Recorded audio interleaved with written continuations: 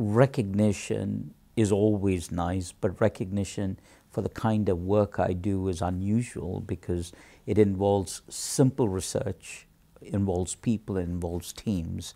So I'm pleased to receive this award on behalf of the several hundred people with whom I work over the last 2-3 decades.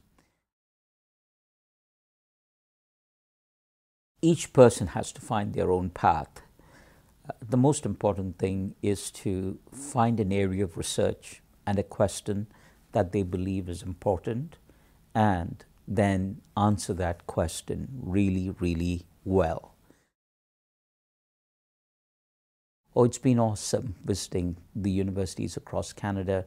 There are wonderful people right across the country doing very important work, and I found I was always learning by visiting them.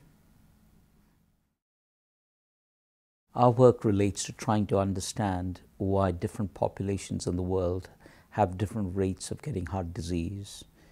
And our second part of our work relates to how we can mitigate them.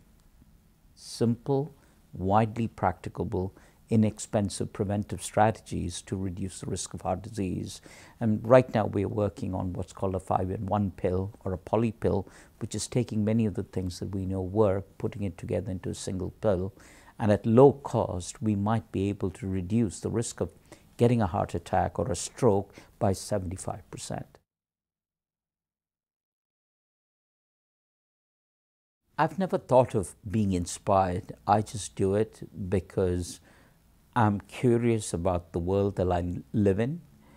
I have fun trying to unravel that world. I just do what I enjoy and try to do it as well as I can.